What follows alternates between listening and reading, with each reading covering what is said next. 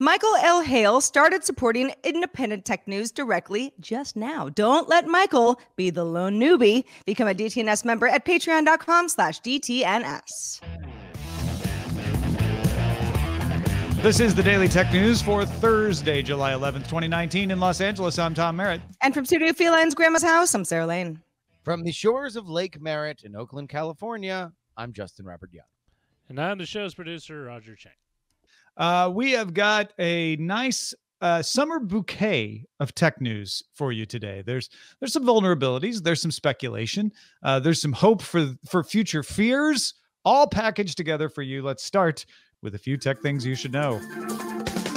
Apple released an automatic update to macOS that removes Zoom's vulnerable local host web server, which remained on machines even after the Zoom client was uninstalled. Apple said that the move was done to protect users and won't affect functionality of Zoom on the platform. Clicking on Zoom links now will prompt users to approve opening the Zoom app rather than automatically doing it.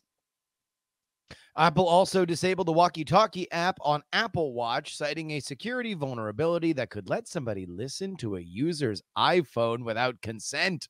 The exploit came through Apple's vulnerability reporting panel. The company said there was no evidence the vulnerability was exploited in the wild.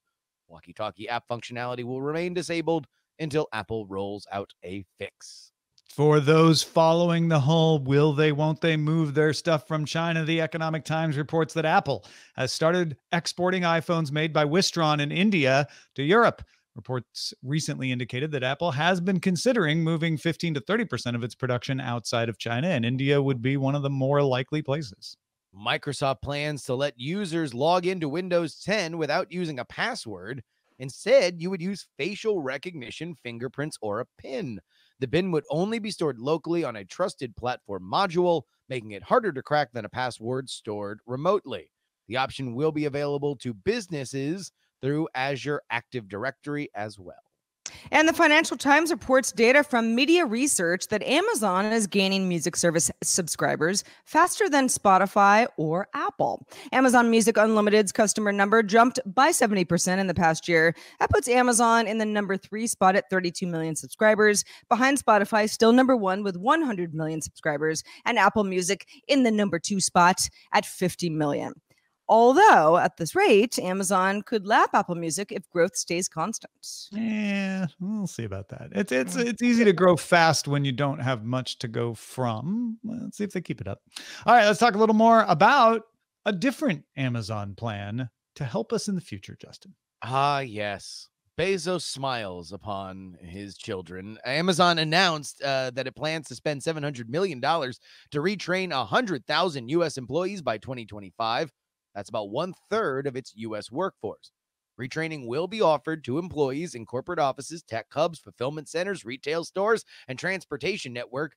The Wall Street Journal cited examples like fulfillment center workers trained as IT support and corporate office workers trained in software engineering, but also nursing and aircraft mechanics. Amazon says it's designing the retraining program around the needs in its own workforce, but participation in the programs does not require that you stay working at Amazon. Its fastest growing job areas include data mapping specialists, data scientists, solution architects, and security engineers. Amazon has 200,000 job openings in the United States. 20,000. 20,000. 20,000. Still a lot. It's a lot, but not that much. Don't get your hopes up. Well, let's walk through this. Amazon automating warehouses. It's going to be horrible for people, kicking them out of jobs. Well, wait, Amazon's going to retrain those people who might suffer from automation for new jobs. Oh, of course, they're locking them into Amazon. Well, Amazon's also training them for things that Amazon doesn't necessarily need, like nursing. But they're going to make them stay at Amazon anyway. Well, no, they're not. I think this is a fairly well-designed program and the kind of thing that companies should do, especially when you're like, we've got all these job openings, we've got all these people, we could make them qualify for these job openings. And it sounds like they're at least trying to do it in a responsible way.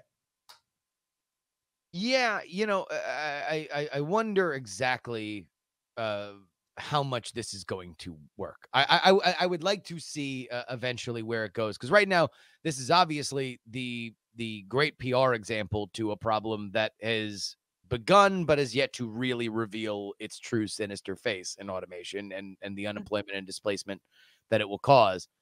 But I don't know. Is a warehouse worker tomorrow's data scientist or solutions architect? Well, it depends on what you're doing at Amazon, right? I mean, to say, listen, we're plunking down 700 million, but you're not really going to see the fruits of our labor until 2025, kind of gets Amazon off the hook. But at the same time, yeah, if there's workers that can be moved to other positions, and yeah, maybe potentially they would be good at some of these other jobs. Retraining is necessary. I mean, there's kind of no other way for the company to do it unless they just rehired a bunch of people. Or just hired other people who. Yeah, I mean that would like hired new people. That would be the other way to do it, is just fire the people who don't qualify for jobs and replace them with people who do. And I think that, even if it's front facing and not necessarily what the company mantra is, a company does not want to be the company who does that. If you're Amazon, you fire everybody and you hire more skilled people based on what your needs are in the future. Everyone's going to hate you. Also, I mean, they want to retrain 100,000 by 2025. It doesn't mean they're waiting until 2025 to train them. It means that that by 2025, they hope to have finished retraining 100,000. Some of them will happen before that. This is good for morale when people feel like the company actually cares about helping you to make a transition. Yeah, maybe not every warehouse worker wants to be a data scientist, but there's lots of options to choose from. And if you really go through it and you're like, no, I don't want to be retrained for any of that. Well, I don't know what else Amazon could do to help you. No. And I think that, again, they are trying to put a bow on something that they are going to be a part of, but they did not create. They did not create automation. They are just trying to take advantage of it as best they can, the same way that any company of that scale would look to take, make their product faster and more efficient and stuff like that, which automation promises. The only question that I have is literally is the guy running the forklift like, a solutions architect? That's my future. Yeah, maybe he is. If not, maybe he can become a nurse or an aircraft mechanic, right? Yeah. You'll never be a solutions architect. That's what my dad always said. I would never be a solutions architect. I'll show him. I also feel like, the price keeps me from going and getting another degree, going back to school. The idea of being retrained by a company that I'm already employed by to learn new skills, that sounds great to me. But again, it totally depends on the person and what you're interested in. Yeah. And also, I can't remember, it already flew by on the chat room, but one person pointed out that the things that aren't needed by Amazon that they're training for are things that Amazon needs from its clients. It's getting into healthcare. It rents planes. So, there's some self-interest there as well. Thursday, France approved a 3% tax if a digital company has more than 750 million euros of revenue and makes sales of at least 25 million euros of that in France. So you have to make a certain amount of money and a certain percentage of it has to be in France, and then you get taxed. The new law targets companies that have French digital users but few physical premises in the country, which makes it easier to shift tax burdens to lower tax nations. France has pushed for an EU-wide rule like this, but it has been opposed by Ireland, Denmark, Sweden, and Finland.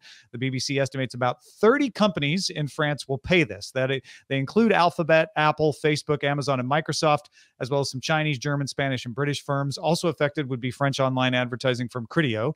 U.S. Trade Representative Robert Lighthizer said Wednesday before the passage, that the U.S. will investigate whether this tax is discriminatory or unreasonable and burdens or restricts United States commerce. That kind of investigation has often been a precursor to slapping tariffs on countries. Austria, Britain, Spain, and Italy have also announced their plans for digital taxes. This is all countries trying to say, look, taxing based on where the employees are isn't very accurate in a world where the employees can just do a lot of their job and get customers over the internet. Yeah, I mean, as somebody who's I'm doing my job remotely now. I'm not outside of the U.S., but I could be very easily. And exactly, and that's sort of the beauty of our line of work for the most part, is that as long as you got the internet, and you can be awake at a certain time, you're good to go. So yeah, this would factor in very much to me if I was I was planning on moving to France. Well, no, I mean, that's the thing, though, is that if you are not stationed in France and therefore paying French taxes, then now if you make over a certain amount of money, so what is it, 25 million euro, then you are now taxed on for beyond that. Basically, you are right, but but I'm not a French doing citizen to internet begin with, stuff. so yeah. Because French citizens are engaging with your product on the internet, you are now being taxed for it. If Daily Tech News Show made 750 million euros and 25 million of that came from patrons in France, we would fall under this law. Yeah. And now, no matter Good way what, to put you it. have to pay. I will leave it up to the dear listeners to decide whether or not this is right or wrong. I will only say it is the most French way to solve the fact that we're not getting money. We're not getting enough money from the internet. Or because companies are taking advantage of the fact that they don't have to be in a country to do business there, and then moving their people to a country like Ireland that has a lower tax rate. That's what they're trying to solve for. And also, what kind of the implications of this? Okay, let's say the tax rate was something crazy, right? This doesn't seem crazy right now, but let's say, oh man, I don't want majority of my listeners and viewers to be from France because then it's gonna, we're really gonna get docked here on Daily Tech News Show. How does that change the way that marketing works for people like us who might? Yeah, good. That's a really good point. Remote. It could have an effect on that sort of thing. If France stays the only one, if every country starts to do it, then that waters that down a little. Right. Tell us about the Twitter bots, Sarah. Oh, Tom, I'm glad you asked. Twitter bots commonly send out identical coordinated tweets in order to influence a large amount of followers. We have heard about this practice going on for several years now. The latest topic is a proposed smart city project in Toronto, Ontario. On Monday, journalist Sean Craig noticed that dozens of Twitter accounts were all linking to a press release using the same tweet language about a smart neighborhood that's been proposed by Sidewalk Labs. That's a subsidiary of Google's parent company, Alphabet. The press release was originally published on the Future of Privacy Forum. That's a nonprofit think tank that focuses on data privacy and has received funding from Google. John Verdi, the VP of policy for FPF and Sidewalk Labs, they say they didn't buy a botnet. That was not something that they did themselves. Notably, though, Verity noticed that many of the accounts use images, Twitter accounts, used images of people wearing sunglasses and says, this could point to photos being pulled from a neural network rather than photos of real people because getting the eyes right is hard if these aren't real people. Verity also thinks that the bots were probably part of a network being built to be sold or rented, and the Sidewalk Lab story was proof of concept more than it being a story that needed to be propagated across the internet. Fascinating. I guess you would need the AI generated image if you want to avoid being scanned and matched against a database of known clip art. Because it's not hard to find a lot of pictures of people that you could just throw up there. Exactly. But yeah, if that gets you past a filter of some sort, maybe that works. This does seem to be some kind of test of a botnet, because the press release that all of these Twitter accounts point to is fairly neutral about Sidewalk Labs. It doesn't seem to be an axe to grind kind of situation. So that sounds like a test to me. Also, I've seen, we've played games on the Night Attack podcast where we had to guess whether or not a photo was real or from a neural network. And it's amazing what you can do with eyes now these days. So I don't know if I totally buy the sunglasses thing, although the idea of using a neural network is fascinating. This is a reality that we have to deal with, right? Like the fact that these bot hordes are out there. They are, man, I'll tell you what, I would love. Twitter should just open this up as a marketplace. Just bring it from the black market to the sunshine of the light, and say, buy your botnet through us, Twitter, and we're gonna get a 10% cut. Well, but the point is, usually the people wanting to do a botnet are wanting to do something Twitter doesn't want them to do.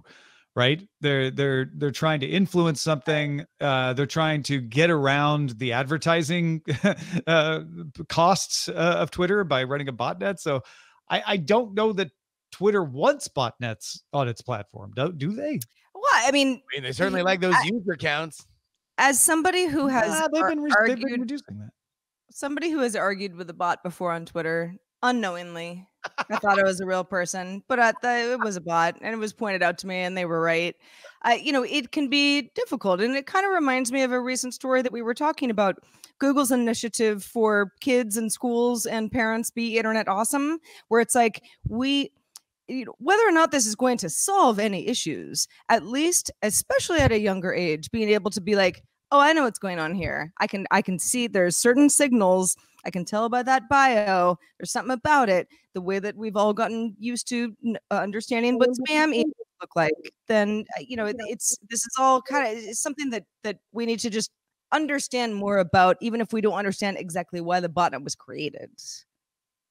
It's one of those situations where it's sad now that I can't run the bots that I used to run perfectly innocently to just post things automatically for me.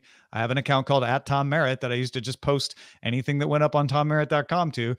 Doesn't work anymore because you have to work harder to get around the bot limits, and they've ruined it for everyone.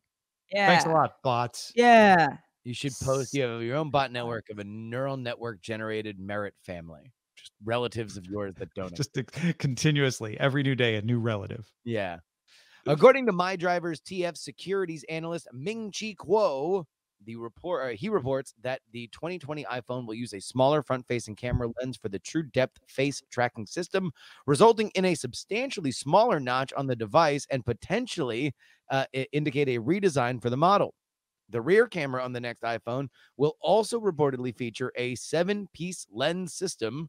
Meanwhile, Business Times reports that Tom, you're gonna have to help me on this one. Swiss or Swiss. Just say Swiss. Credit Suisse says Apple suppliers are developing a notchless screen, which may result in an underscreen true depth camera for Face ID, whole screen optics-based Touch ID, or both by 2021. Yeah, I've seen some stories take this to mean that Apple might get rid of Face ID in favor of Touch ID again, if they could put Touch ID as whole screen optics.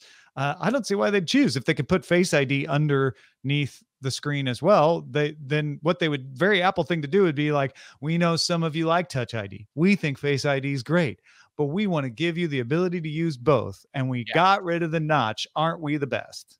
And you know what? They would be. If you bring back Touch ID, I will never stop buying your products. Face ID is something that I live with. It is tough, but I do it barely. Touch ID is the better authenticator. Period.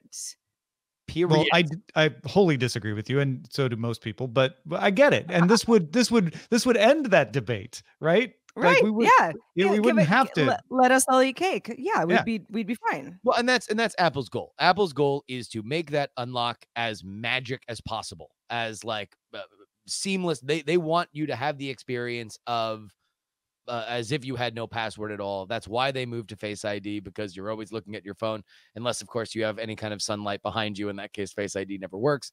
But if they had another factor that could seamlessly work together, then yeah, I think that'd be good. No, so, and Ming-Chi Kuo, by the way, if people don't recognize, has a great record with this sort of thing. So I believe in the idea of a smaller notch. I believe that iPhone is working, or that Apple is working on the underscreen stuff.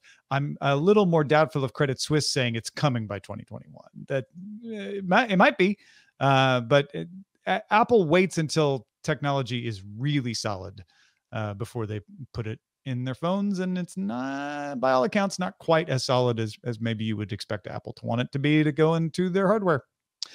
A Google contractor gave Belgian public broadcaster VRT more than 1,000 audio clips collected from Google Home devices. 153 of the clips appear to be accidental recordings containing snippets of private phone calls, discussions of health and personal matters. So this is a person contracted to review these to help improve Google Assistant.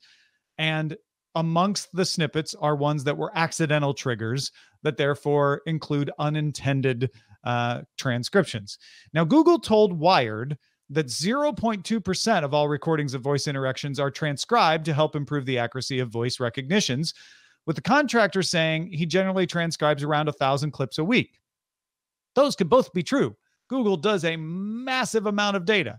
And even with Google Home being one of their less popular products, I could see 1,000 clips a week being less than 0.2% of all recordings of voice interactions. The contractor, however, said Google does not have clear guidelines for instances of reviewing audio of people in distress or potentially violent situations. Google's current privacy policy also does not mention using human workers to review clips. This is similar to the Amazon Echo situation. That may violate transparency requirements of GDPR in Europe. Google has launched an investigation saying the contractor violated data security policies. So they're going to try to figure out how he was able to get these clips and give it to a broadcaster.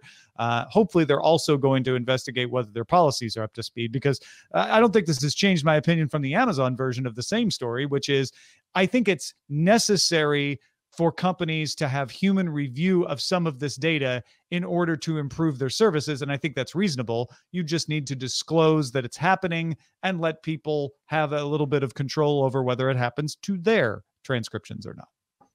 Yeah.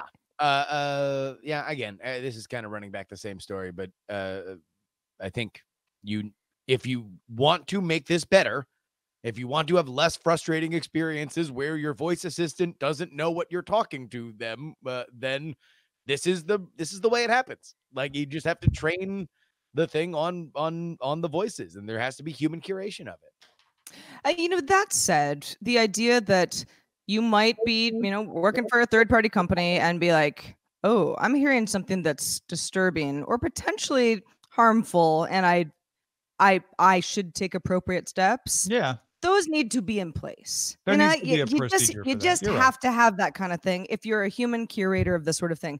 Also, if you're not supposed to be able to pass along information, well, then Google has to figure out a way that, if you're a human curator and you hear something that's potentially damaging, you know how to take the appropriate steps, and you also don't pass it along to somebody in the media. Well, the reason that they won't allow someone to report this is they're not allowed to use the snippets for anything but training the AI. And that's because they haven't asked people for permission. So they're trying to skate through on a loophole. If they just said, look, give us permission to use this for training. By the way, if we have this explicit permission and we discover something, we may report it back. They could build that in. It's tricky though, because a lot of people are going to say like, well, wait a minute. Like, yes, I wanted you to use it for training, but this is a private matter, and I don't think it's your business if there was an accidental of recording. I think that we are only now beginning to get to a point culturally where you can have that conversation with the end user and hope to sell these units. Because if you led with that, then it would be, oh, really? The spy bot? Nope. Get out of here. Yeah, because there's already enough of that kind of thought about these sort of things. Now, and it is a very rare situation and a very rare occurrence, but the scale of the amount of data collected means that it does exist and it does happen out there. Got a little more Google news today. Google's Area 120 unit, lots of experimental stuff going on at 120, has made a new social network. If you haven't heard of it, it's called Shoelace. Users can pick interests and then connect with each other for various activities.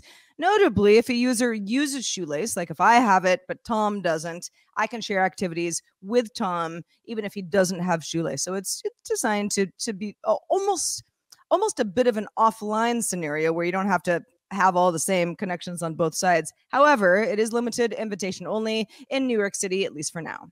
So you have to sign up with an interest, right? You can't, you have to be vetted. You have to say like, yeah, man, I'm way into pickleball. And then the pickleball people look at you and like, yeah, it does seem like Sarah's into pickleball.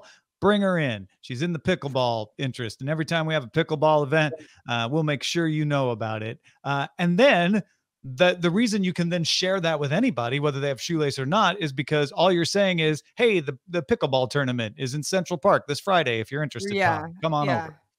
It feels much more to me like, okay, Google has had, mixed results with social networking. This feels more like Nextdoor to me than it does Google Plus, because Nextdoor is definitely based on where you live. It's less about interest, in the offset, but you can kind of use it that way. I, for example, I'm, my local Nextdoor is almost all people talking about animals, because that's just the kind of person that I am. The fact that we live around each other is secondary. So I can see where this would actually be really great, especially because it's Google, if you get enough people to sign up. Google services like this, I find, are always best when they are trying to solve a problem and not achieve a goal. And I think Google Plus very clearly was, we need to achieve the goal of harvesting data when Facebook locks us out, right? And so they built the network to try and achieve that goal. But when they're solving problems like, hey, it is painful to delete emails, so we'll have Gmail where you never delete an email again, right? I think that they are often at their best. Maps is another great example. But this seems good. I mean, this seems like it is at least in the strong suit of Google, and I look forward to using it before they cancel it in 3 years.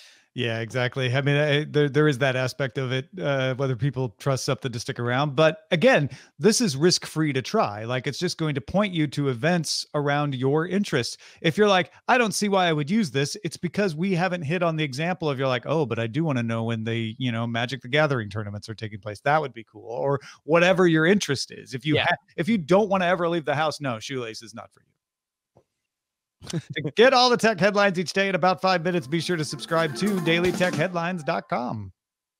And thanks to everybody who participates in our subreddit. Sometimes you talk about shoelaces, sometimes not. You can submit stories and vote on others that you care about at dailytechnewsshow.reddit.com. We're also on Facebook. Join our group if you haven't yet, facebook.com/groups/dailytechnewsshow. Let's check out the mailbag. We got a real good one from Kick. Kick said, when you were talking about the potential issues that players of the existing Lotro game might have with the new Amazon game, the real problem that I think was inferred, but not explicitly stated, is that of fracturing the player base. According to MMOpopulation.com, Lotro is the 26th largest game at 22,582 active players. Compared to the number 2 game, World of Warcraft, at 1.526 million players, Lotro is tiny. While, yes, some players might be upset that they're not getting the new content or the new location, the game can hardly sustain a loss of players.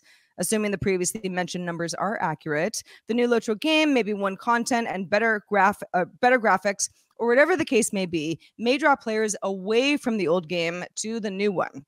A loss of even 5,000 players could be a major setback, as that's almost 25% of the player base. So, at what point is Lotro no longer profitable? We could have a situation like City of Heroes, where another popular, though niche, game dies because the publisher or developer is no longer making enough money to run it. Unlike City of Heroes, it's too early to know whether private servers may pop up to keep Lotro alive. A quick search indicates, though, that private servers don't exist yet, and depending on how things go, they may never. Yeah, this is a really good point. If you're someone who's like, I have no interest in this new game, I just want to keep playing Lotro forever, and I'm worried that others don't feel the same way and will go to this new game, and the game I love might go away because of that. Get that. That's totally fair. That's also kind of the way the world works, though. Like, things become less popular and other things become more popular, and sometimes things we love go away because we're on the other side of that. You should be like France and tax people for playing games that aren't your favorite. Right. Wait, is that actually an analogy, or are you just taking a dig at France? Oh, I'm just kicking France. Sacre bleu. Yeah. We also got an email from Jesse, because we have been asking on Good Day Internet, the wider version of the show, available on twitch.tv/gooddayinternet, or to the patrons as an RSS audio feed, about changes to our Patreon. Are there things you would like from our Patreon that would make you sign up, or keep you happy, or make you excited? Jesse suggested the following: I would love a video of your studio setups for patrons. That'd be a cool perk to give people little tours. And also for Good Day Internet, a mailbag segment on Good Day Internet, which would require us to actually plan a thing for Good Day Internet, but it's not a bad thing. It would. And I actually, even though I'm like, that's more work on our part, but I think that's a great idea, because we do get a lot of GDI mailbags. They're not necessarily right for DTNS, but they're a thread that, all of you that listen or watch GDI regularly would get something out of. So good feedback. Keep it coming. Yeah, keep the feedback coming. If you haven't heard us talk about it, if you only listen to DTNS, feedback at dailytechnewsshow.com. Send us your ideas about what you would like in the tiers, or if there's something in the tiers right now that you're like, please never take that away. That's the thing I love the most. Let us know. Feedback at dailytechnewsshow.com. You know who else has good feedback? Justin Robert Young. Besides great feedback on DTNS, where can folks keep up with the rest of your work? Oh man, I want to thank everybody because I know we have a large crossover audience, and so many folks from DTNS have supported my political endeavors at takepoliticsseriously.com, which is my Patreon, where I do the newsletter and the podcasts and the YouTubes and the Instagram videos and everything. But I want to thank you guys because literally today we went over our previous high water mark for patrons, and that was, during the midterms, and there were a bunch of other, like, I used to have other stuff on that Patreon that I'd since split out, but now we are in uncharted waters. So I want to thank everybody.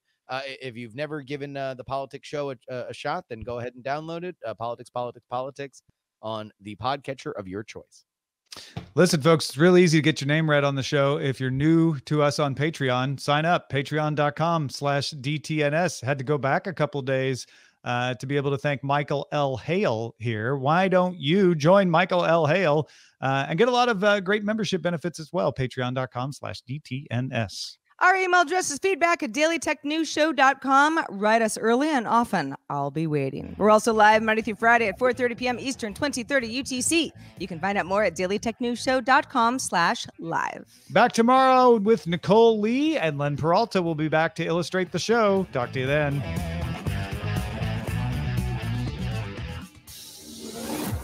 This show is part of the Frog Pants Network.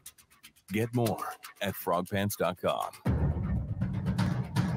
Diamond Club hopes you have enjoyed this program.